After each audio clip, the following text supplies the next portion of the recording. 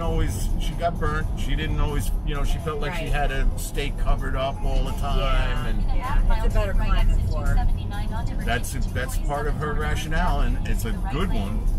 No, you know, everybody. She cares about her health, and I love that she does. Yeah, it's important to have. Yeah, but it just makes it more where you have to be intentional about when you go visit, right? It's and I have this, and I've been ecologically aware and an activist of sort for most of my life. I've been plant-based since I was 19 years old. She's plant-based. My grandkids are plant-based, and for ecological reasons, not for ethical reasons. Yeah. So the idea of flying across is kind of counter to. Yeah, that I know, so right? I've taken the train across 3 times, which is definitely a trip and a half. I'll tell you, it's more expensive. And isn't it crazy that it's so much more expensive? And it takes a lot more time. Yeah, I know. Fortunately, I was working a good corporate job for a while, so 2 of the trips I actually took the sleeper, and that was, I had a nice time, you know? I did a really cool train ride from Seattle up to Vancouver. And I hear the Canadian stuff is nice. It's such a beautiful ride along the Pacific and just so neat. My kids loved it.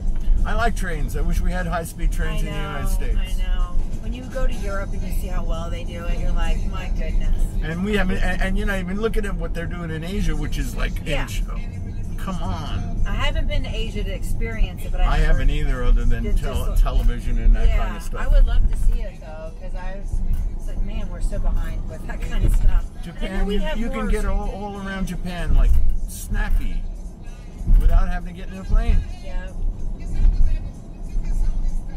We just decided to put a bunch of roads and that was going to be it. It's oil baron stuff. Yeah. It's what it is. We're ruled by oil barons, and I don't know how we're gonna. I have so many people that I argue with me. You know, it's the first EV. They're a little bit impressed, but then they go on the rant about, oh, but it can't replace. It's just as polluting as internal combustion, and it's really no better, and it's all just oil baron propaganda. Is really what it is. Right. And the one that I hit him back with is the first folks I know that bought into Tesla also bought solar panels, and they drive for free, and they have been driving for free. Andrew bought his original Tesla in 2012. He was one of the people that put down the deposit before you could even get the car. Yeah. And he's been driving for free forever because you can make your own electricity. You cannot make your own petroleum. Nope. And nobody can. And it's the only place in the universe. We're not talking about Earth. We're talking about the universe where you're going to find petroleum. You're going to find gold, lithium, all the minerals, all over. You're going to find them on asteroids. You're going to find it on the moon. There's like tons of it on the moon. We could be mining the moon and wouldn't have to worry about ecological disasters or anything like that. All that's within imaginary possibilities. But I don't care how good of imagination you have, you're not going to find petroleum on the moon or on Mars or anywhere because it requires dead life.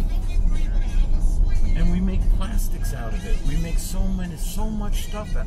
And what are our great-grandkids going to use to make this stuff if we burnt it all? It's mind-boggling.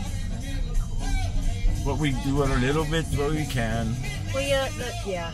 That's all we can do.